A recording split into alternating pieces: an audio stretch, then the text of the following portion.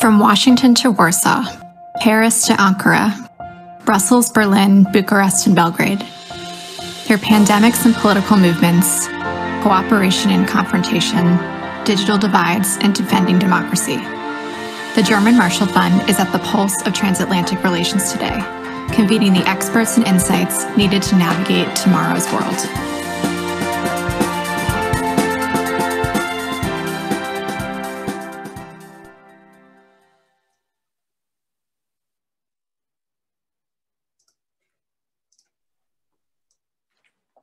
Good morning and welcome. My name is Adam Bobrow. I'm a visiting senior fellow at the German Marshall Fund of the US and the German Marshall Fund, the GMF Digital Program. And I welcome you. We've got 90 participants, so a great audience to talk about this important topic, cybersecurity and the developments on both sides of the Atlantic. We have an excellent panel assembled to give us some background on what we're seeing from the private sector side, as well as from the EU in the External Action Service, and an expert from our Cyberspace Solarium Commission here in the United States to talk about developments in the United States. So rather than bore you with a long introduction about me or the panel or the background, let me just introduce our panelists really quickly, and then we'll jump right in. Oh, let me make one comment, which is there's a Q&A button at the bottom of your screen. If you open that up, you can ask questions. Please identify yourself and your affiliation in the question if you would, and type those in, and I will, once we've had a chance to start the conversation, I'll start introducing those questions into the conversation. So I'll begin with Tony Anscombe. Tony's the Global Security Evangelist for ESET. With over 20 years of security industry experience, he's an established author, blogger, and speaker on the current threat landscape, security technologies, and products, data protection, privacy, and trust, as well as internet safety. His speaking portfolio includes the industry conferences like RSA, CTIA, MEF, Gartner Risk and Security, and the Child Internet Safety Summit. He's regularly quoted in security, technology, and business media, and we welcome him here with us today. Second, Suzanne Spaulding is the Senior Advisor for Homeland Security and the Director of the Defending Democratic Institutions Project at the Center for Strategic and International Studies, CSIS. She also serves as a member of the Cyberspace Solarium Commission.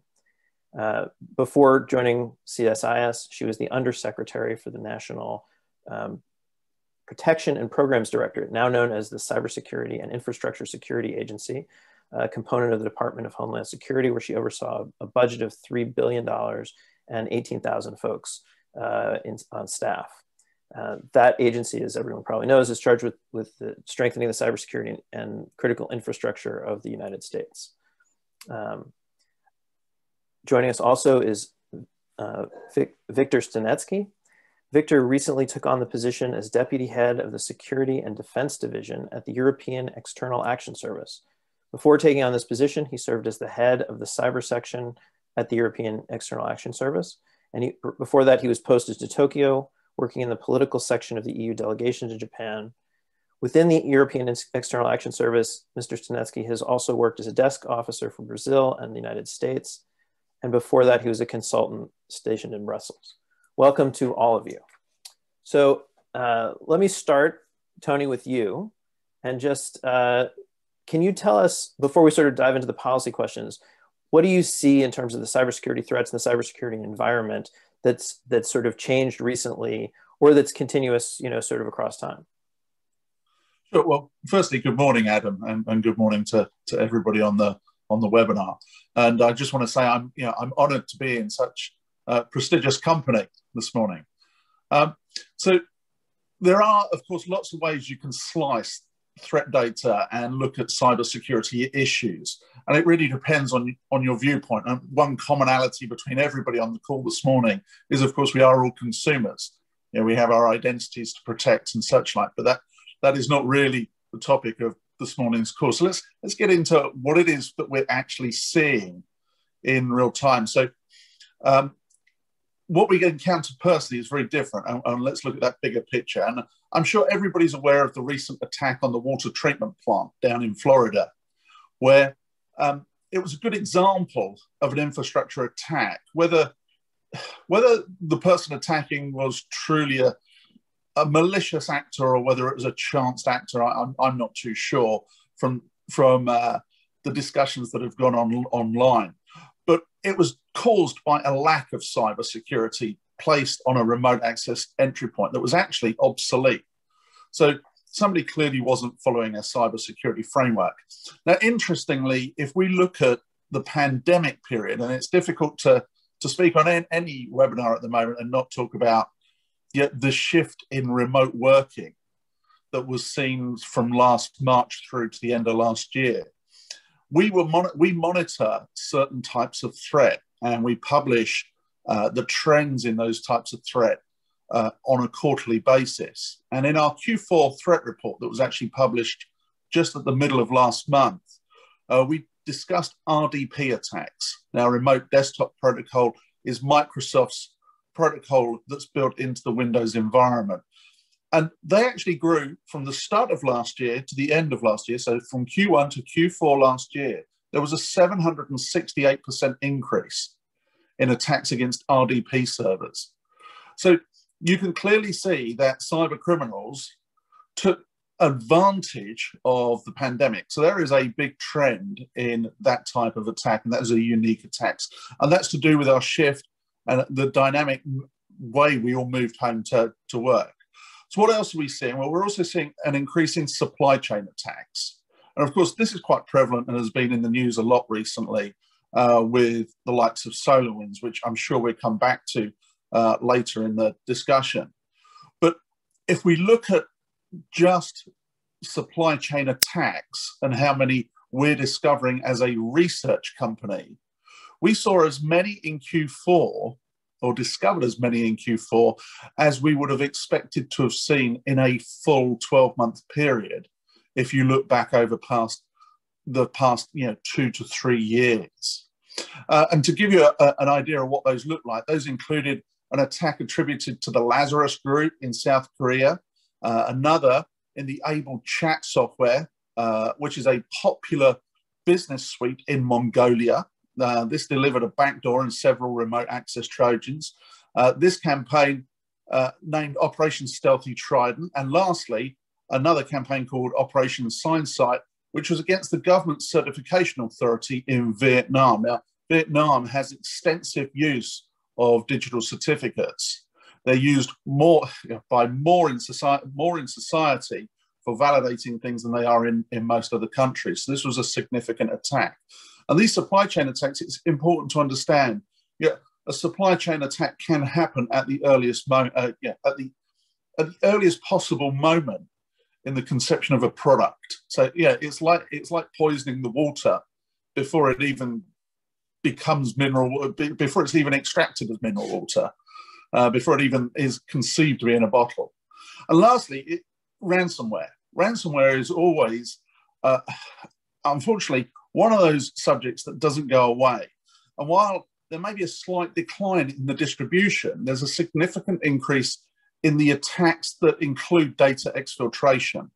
And this is a concerning trend. So no longer is this about somebody encrypting what's on a device and causing dismay and then kind of proliferating that through a network. This is about a cyber criminal entering a network, looking for the valuable asset, then working out what's valuable to the company and what the company may actually pay for, exfiltrating that data. Then, because they're already in the network, then potentially switching off protections in the network, and then launching their ransomware and attack. Now, of course, if the company rightly, and I say rightly because no company should pay, nobody should pay a ransom in this way, decline to pay, or they manage to thwart the attack, as we saw in the Blackpool case here, last year, then the cyber criminal unfortunately already has the data, and that's the second start of the attack of, well, if you don't want me to publish the data, you're going to pay me anyway. And the Blackboard one actually is a great example of that, where they were paid. The cyber criminal was paid despite the fact they actually thwarted the ransomware attack. So I think those three things, attacks on remote access, which we're seeing, supply chain attacks and ransomware, it's pretty much the trend out there at the moment. Excellent. Thank you, Tony. That's a great summary. And let me roll that into the first question I'll ask to Wiktor in terms of the EU cyber strategy, which was just released, sort of a collaboration between the European External Action Service and the EU Commission. Thinking of those three themes, especially, RDP attacks, the supply chain attacks, and the increasing prevalence of ransomware, especially in light of the pandemic, but also in general, like, can you describe to us sort of what the EU cyber strategy, and maybe give us a bit of a contrast with how you see it, comparing to what the US is doing in the same space? Yeah, thanks, Adam, and it's a great pleasure not only to be here but also to be in such a company. And I think that what Tony started with, painting the picture of the changing threat landscape, is a very good segue to my piece about recent joint cybersecurity strategy, because indeed we felt that especially the rapid acceleration of 2020 that we saw with increased reliance on digital solutions, and also unfortunately with a increase in threats proliferating both from non-state actors but also state actors, made it very timely and important to revise what we had. And this is a third iteration of EU strategies. We had the first one in 2013, second one 2017, and then December 2020, it's a third iteration, takes this into account. And indeed, our approach was to establish that strategy actually to stand on three pillars, which is first pillar, it talks about resilience, technological sovereignty, and leadership, with precisely also work continuation and enhancement of work that we as the European Union have been doing on the resilience. And since 2016, we have put in place a Network Information Security Directive, which now with the new iteration of strategy, we have launched a revision of that directive in order to take into account indeed changing landscape, threat landscape. The other elements of this pillar of resilience, sovereignty, and leadership includes issues related to creating network of security operations centers, working on the quantum enabled encryption, also recognizing that this is a future frontier as well, where we need to pay a lot of attention, which will have an impact on our security. 5G networks, continuation and intensification of work that has been in place since 2019 on the risk assessment related to 5G, and then also looking ahead how we can make it even better and look beyond 5G into 6G. It also includes elements related to internet security, so domain DNS system, and supply chain autonomy, mainly focusing on investment and also creating solutions that would help us to have diversified access to certain technologies and not to be reliant on a single suppliers. And this is not only about security, but also it's about physical security, as the pandemic demonstrated, that with hiccups in the global supply chains, we found ourselves missing and not having some crucial components. And lastly, skills. So that's the first pillar of the strategy. Second one looks into boosting operational capacity to prevent, deter, and respond to cyber incidents, malicious cyber activities. One part of the work is, and I think that we'll dwell on this subject a little bit after Suzanne's intervention, is also how we can improve our coordination. It is, I'm preaching to the converted, but you know very well that cyber is a team sport. And also it is a very complex issue that involves many actors, both within the public landscape or public administration landscape, but also with the private companies. and private actors. So IDEA on the European side, launched by the President of the European Commission, is to create a joint cyber unit, so-called, that would look into preparedness, improving situational awareness, and coordination. And I think that this is, especially given nature of the European Union as the international organization that has 27 member states, that's additionally needed in our sense. Other elements in this part consist of working as well on improving cybercrime elements. I think that we have some work ongoing with Budapest Convention and negotiating a second additional protocol to the Budapest Convention that helps also international cooperation on cybercrime issues. And as well, one very important element, very close to our heart as the European External Action Service, is looking into lessons learned of our cyber diplomacy toolbox. As you might remember, in 2017, we did put in place as the European Union cyber joint framework for coordinated responses on malicious cyber activities that puts or allows us as the European Union to use all the common foreign and security policy instruments at our disposal, including restrictions.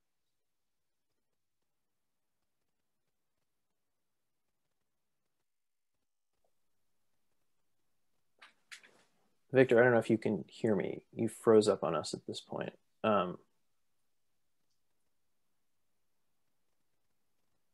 So while we wait for Victor to come back, as an excellent summary of the new EU cyber strategy, the third iteration of it, let me turn to Suzanne and just ask her to give us a little bit of a summary of the changes that have taken place in the United States recently on the same place. So we have a commissioner from the Cyberspace Solarium Commission, which is terrific. And I know we had as many as 27 of the recommendations that were adopted in the National Defense Authorization Act in December. So if you could give us a summary of how those developments are going in the United States. Yeah, sure, absolutely. Thank you, Adam, and thank you for inviting me to be part of this important conversation today. I do applaud the emphasis on finding more and more avenues for collaboration and recognizing our shared goals and shared objectives, particularly with our European partners and allies. I do, it's interesting. There's a lot of talk about the ways in which we have divergent approaches to this, and I actually see far more similarities in our approaches here. Europe has the NIS directive and now NIS2 that sets forth the state-of-the-art security approaches, and we have the NIST framework that sets forth best practices, industry best practices. But lots of similarity there. The divergence that people see, of course, is that the NIS directive is more mandatory. Our NIST standards are voluntary, but it's important to understand that we also have mandates for regulated industries, right? So it's for those industries where we have already recognized that either because there's natural monopolies or for other reasons, there are externalities, there are impacts on the public that will not be adequately taken into account in a straightforward business analysis, impacts on the environment, et cetera, we are going to regulate them. And under President Obama, the instruction to the regulatory agencies, departments and agencies was look at your regulations and see how they could be applied to prompt more robust cybersecurity in those critical industries. So, and they've done so. So there are, I used to have under, when I was at DHS, managed the chemical facility anti-terrorism standards. And chemical facilities are regulated.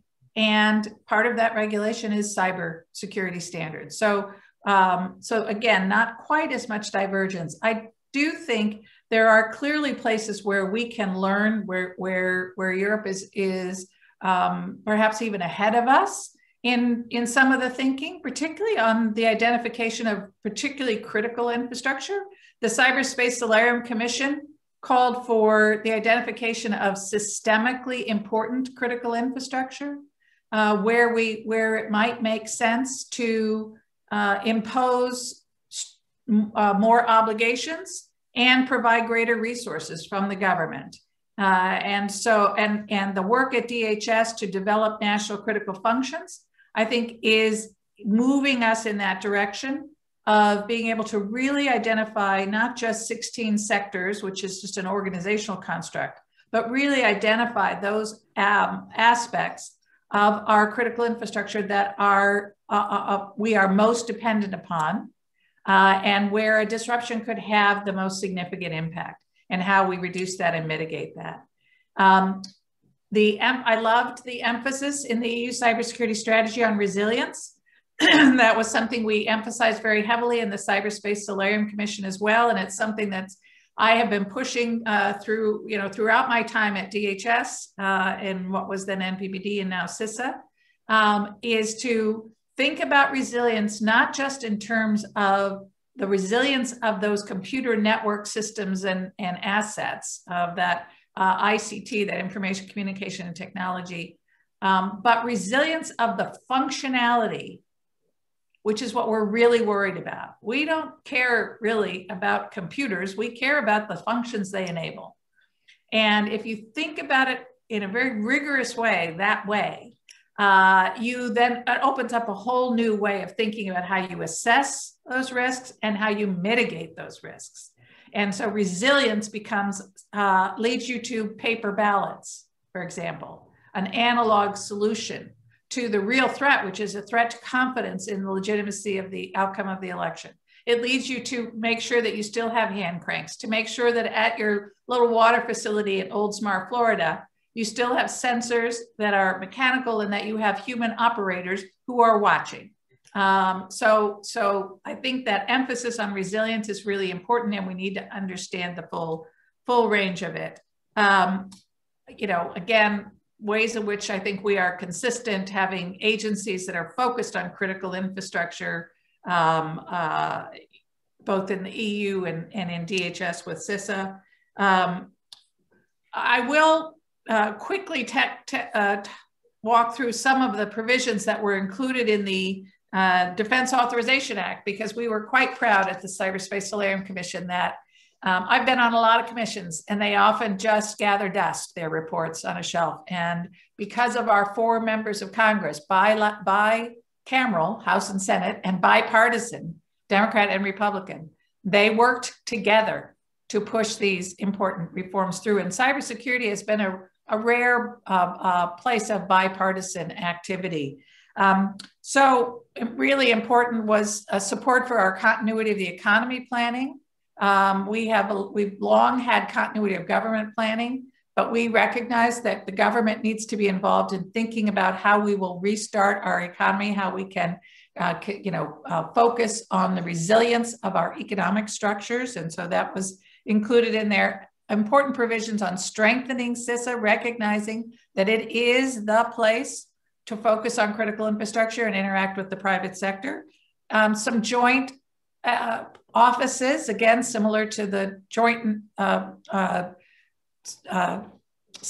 that Wiktor mentioned, and the other kinds of efforts at bringing at more jointness. So a joint planning office at CISA was in the NDAA and the Defense Authorization Act, and that would include the private sector. So a really important part of that joint planning office is not just the interagency, but also the private sector.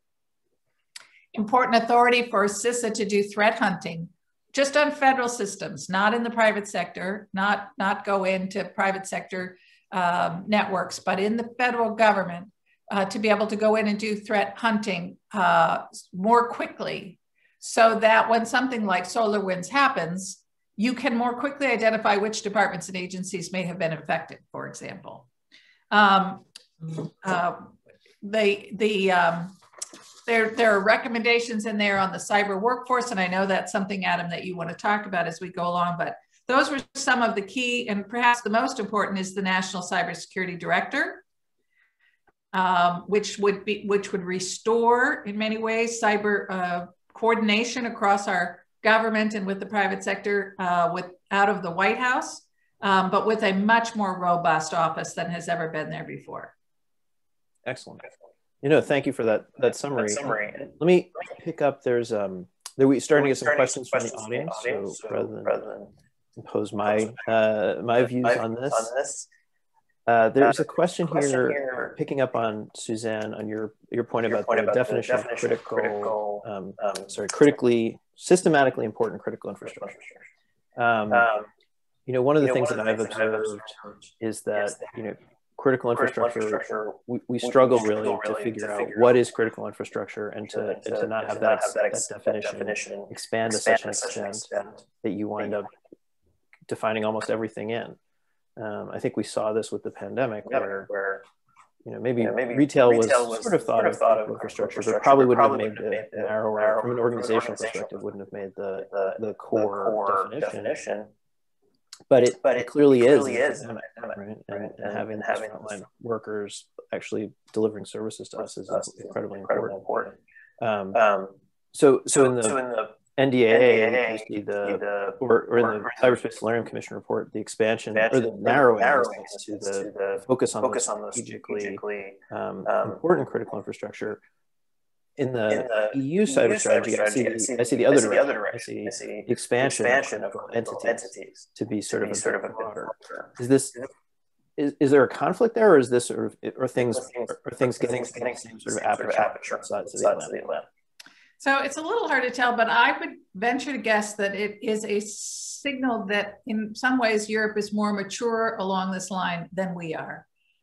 So I would start because my guess is that we will start narrow, with SICI, unfortunate acronym, but systemically important critical infrastructure, that we will start with that as relatively narrow as we work our way forward in terms of what are the corresponding obligations and responsibilities of those folks, and what are the resources and help that we are going to give them because we have prioritized them because of their potential for impact on our nation.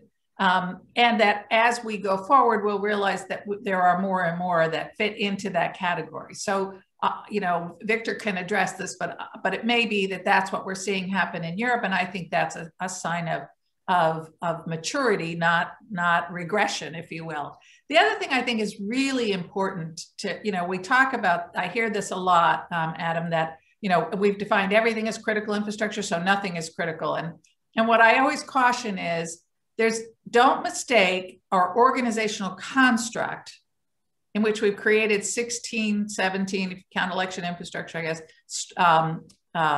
sectors with, an organizational structure on the government side and the private sector side to replace the actual definition of critical infrastructure, which is systems, assets, and networks, whether physical or virtual, the disruption of which would have a significant impact on national security, economic security, or public health and safety. So that's when DHS at the National Risk Management Center is focusing on national critical functions. They're working from that definition, not from the sector construct, right? What are the things, and it takes into account those interdependencies between the sectors, the prospect for cascading consequences, et cetera, to figure out what are the most important functions. And that's that systemically important critical infrastructure. And again, that's not all we're going to focus on. So yes, you have to have a very wide aperture when you're looking at where you need to provide guidance, best practices, help for small and medium-sized businesses. We see time and time again that those third-party vendors that wouldn't be on necessarily, SolarWinds might be on a systemically important critical infrastructure, but plenty of the folks that are vectors for causing significant disruption would never be on that list. So you've got to do both. Understood. Got it. Suzanne, can you mute when you're not speaking? I think we're getting a little bit of an echo. Yeah, and I'm happy, Adam, if to come back on what Suzanne said about differences, and I think that, you know, in one way it is a difference, of course, but at the same time I think that it's also flows from different approaches. I mean, we are within the European Union, we are diverse as well as member states, and I think that one of the examples I'll give, you know, when we had when the NIS directive has been adopted, and member states also started to define essential services as defined in the NIS directive.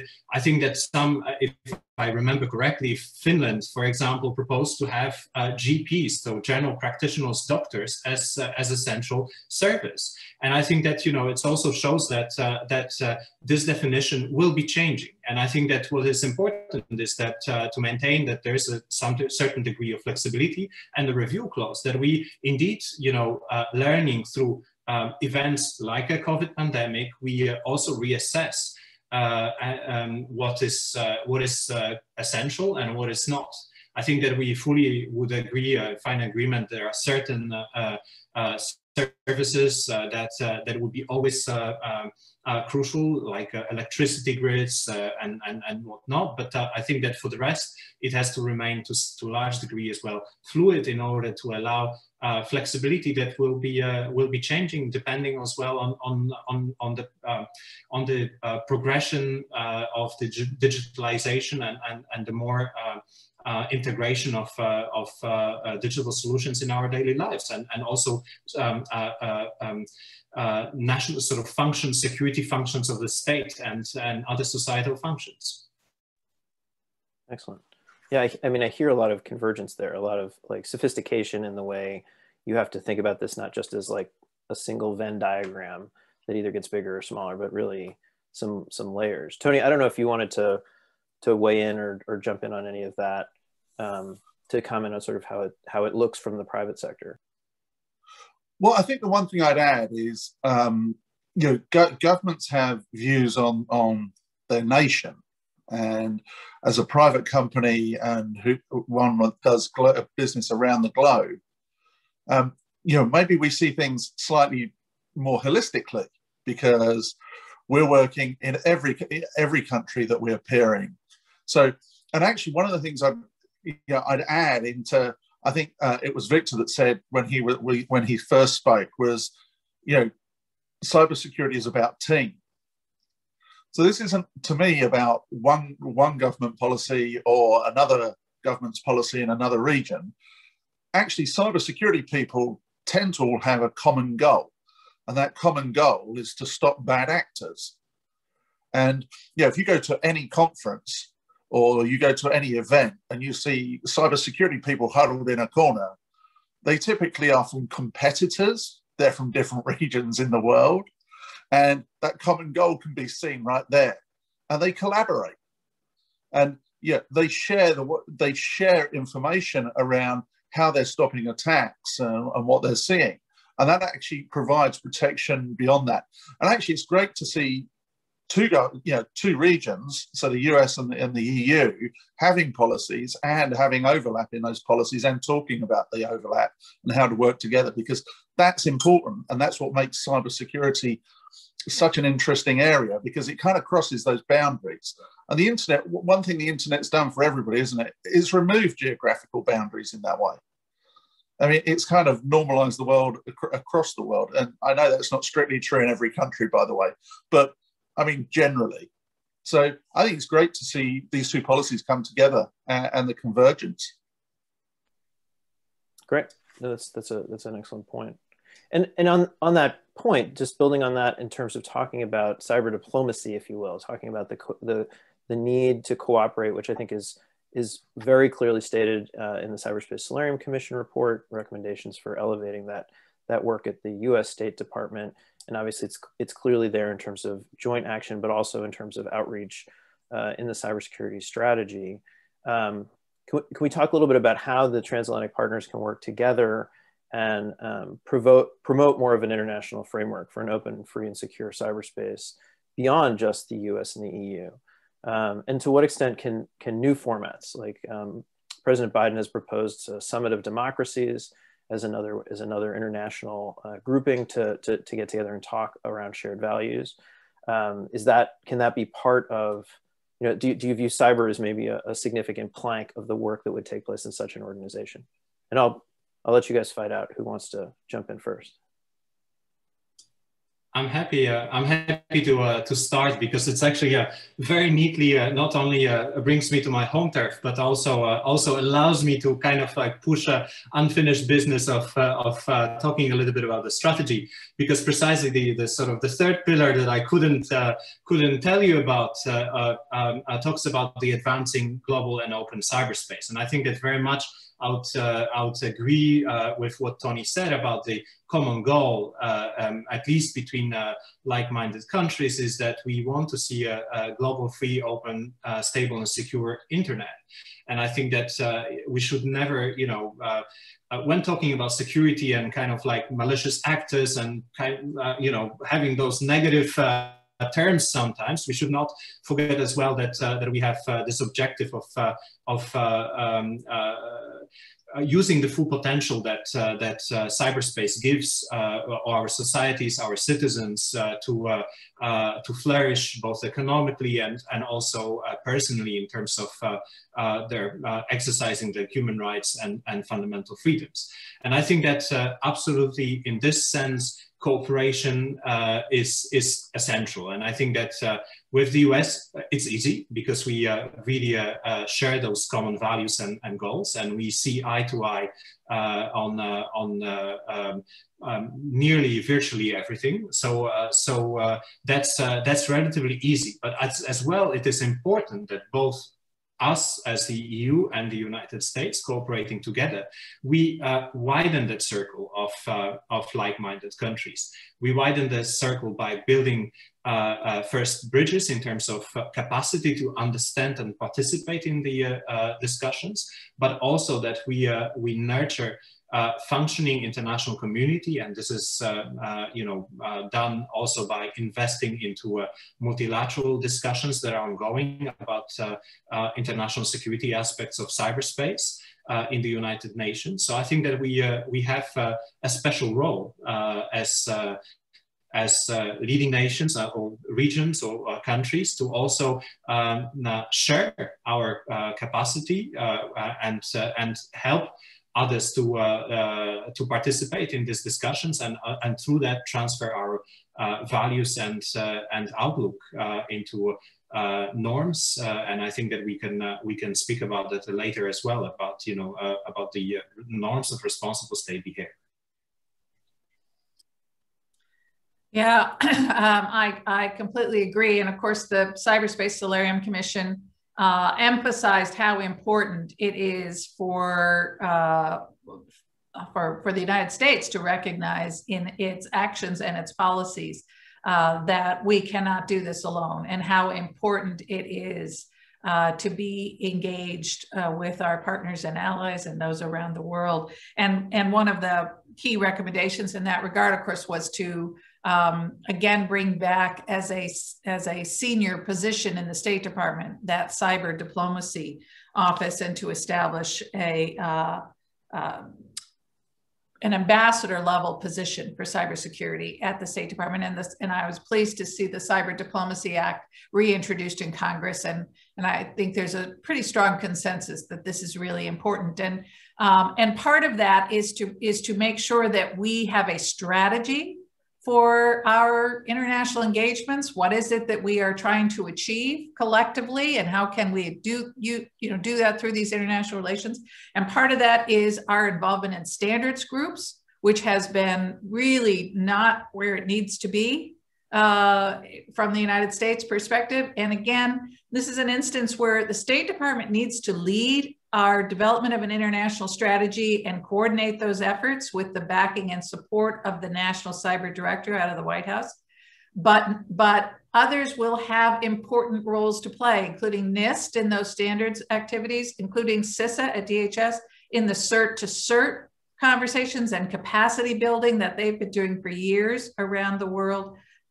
So that distributed expertise and resources and authorities needs to continue across the US government, and just as it does across the EU member states.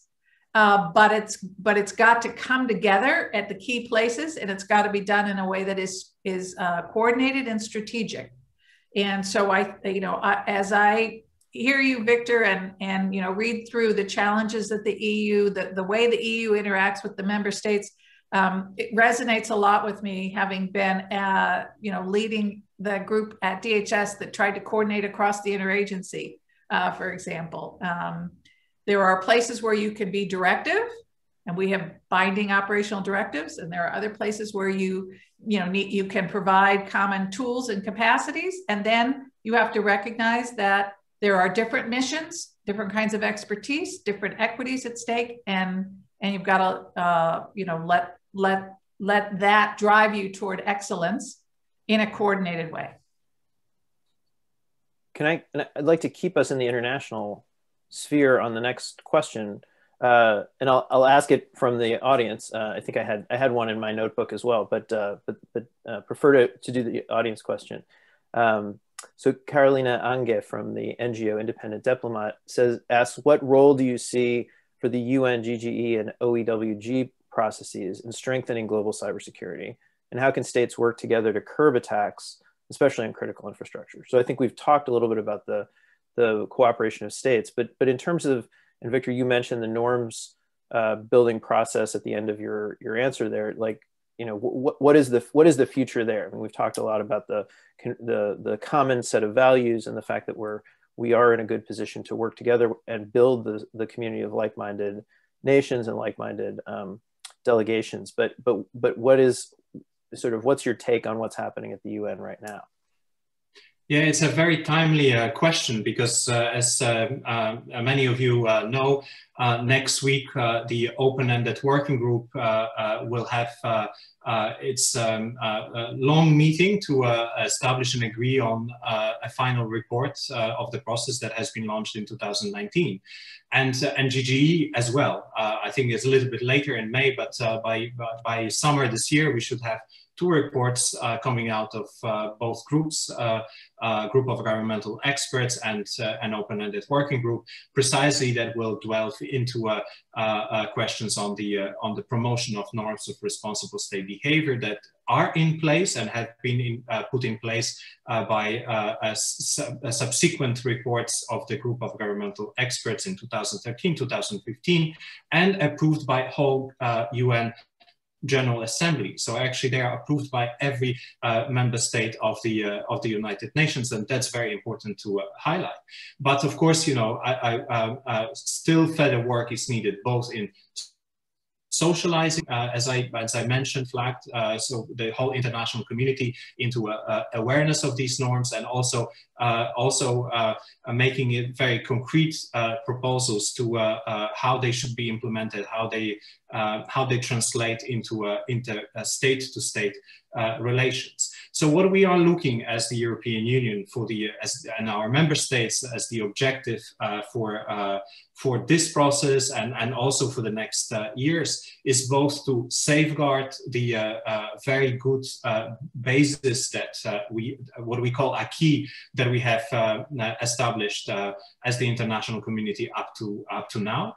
And then also take it a little bit further, and this is translated in our idea of having a program of action established within the United Nations to actually look into a concrete implementation of different strands. And this is mainly due as well, recognizes the importance of capacity building as this transmitter or enabler of engagement.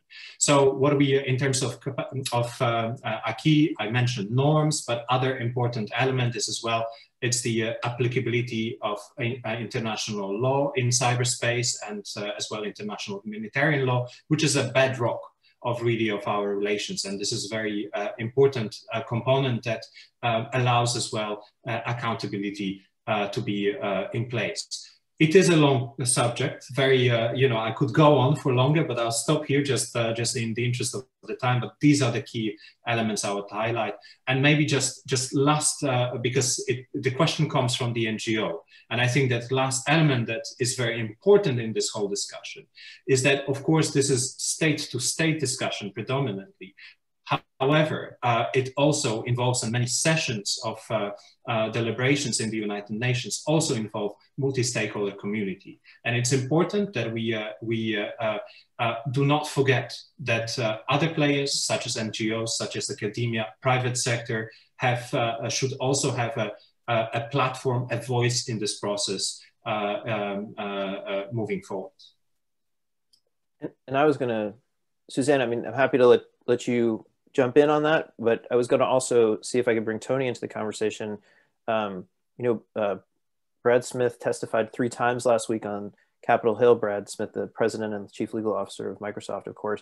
I was there in, it was 2017, 2018 at RSA, where he announced the private sector norm building activity. And obviously, we talk a lot about the platforms and the internet companies that have such a role to play in cyberspace. For better or worse, but Tony, I'd be interested in your take on the private sector side of this sort of norms building activity and pushing governments and taking responsibility themselves to behave responsibly in this space.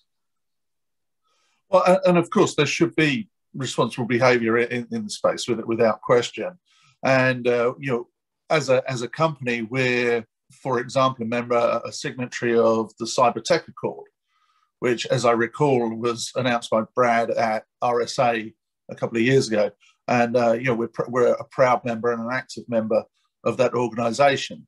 I just want to pick up on something Wiktor said actually about, he kind of mentioned regulation and legislation and different countries in there. I think one of the important things, as a cybersecurity company, is that we do have a voice, and as Wiktor said, it's good that we should have a voice. And let me give you an example of that. Regulation has changed in privacy law around. In the last 5 years, we've seen huge changes in privacy law with GDPR, and I'm based in California. You've got CCPA, and you've got other privacy legislation around the world. And let me give you an example of something where actually cybersecurity suffers for some regulation and legislation. And this is why we need to be at that table, right? So something like Whois.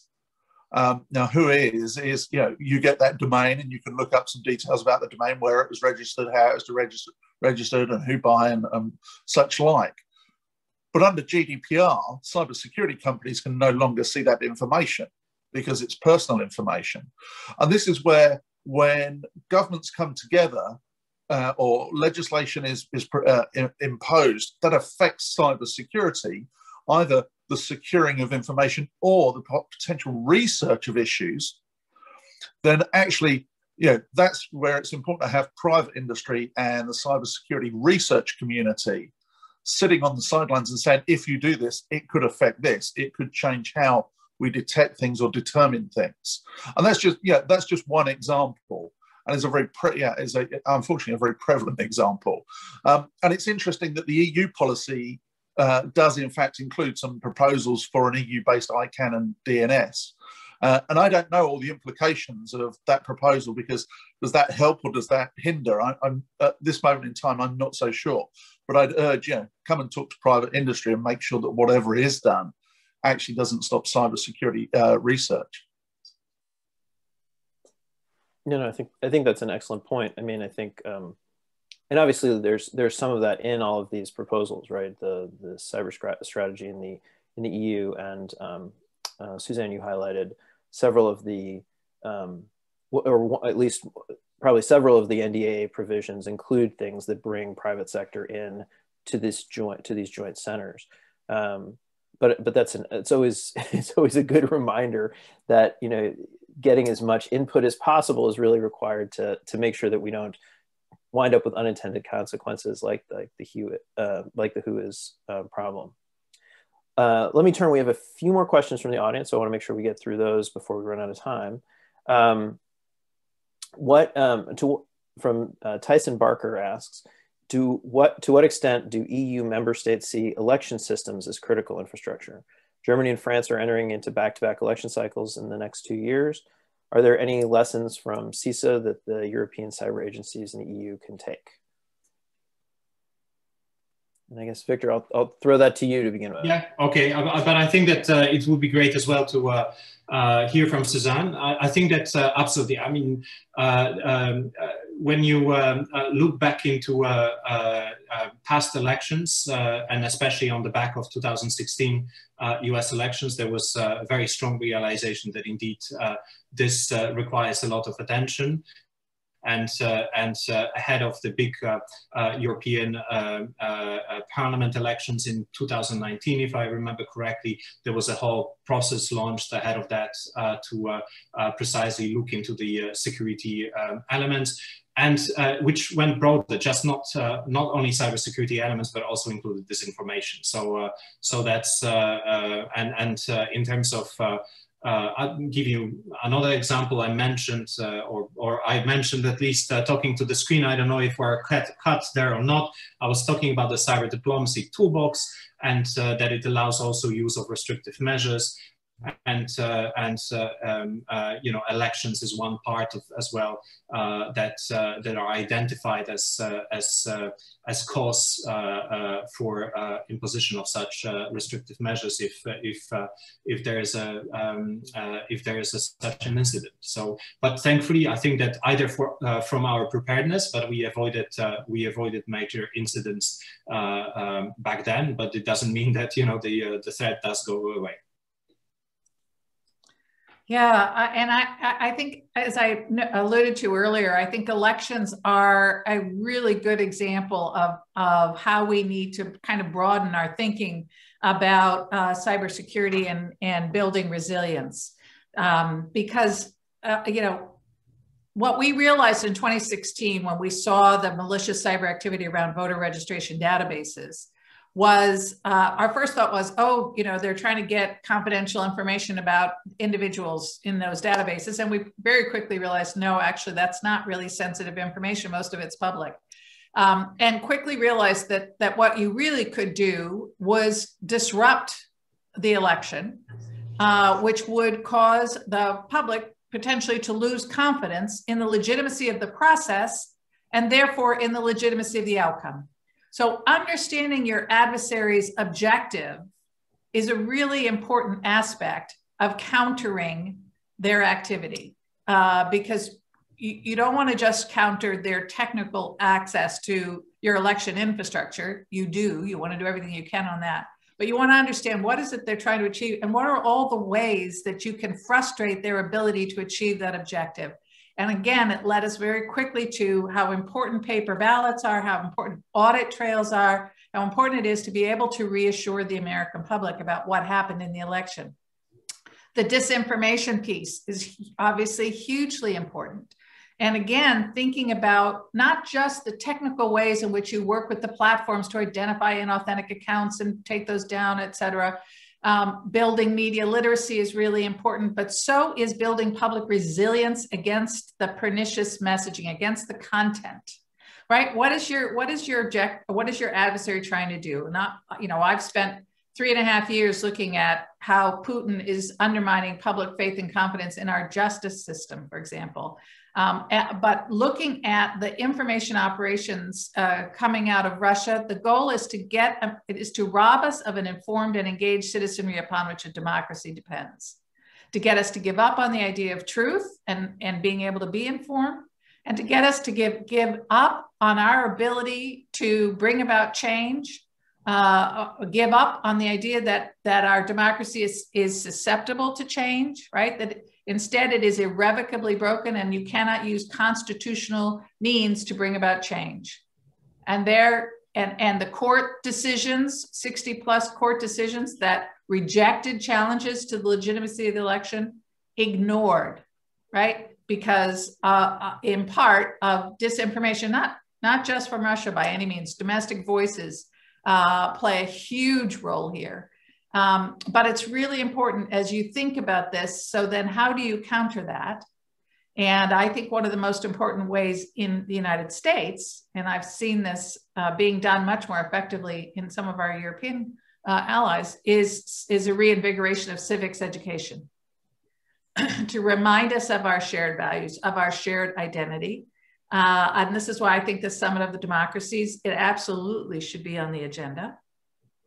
It is important to remind people that democracy is worth fighting for. It's under attack. It must be fought for. It's worth fighting for, not because it's perfect, far from it, but because it is capable of change. That is the key.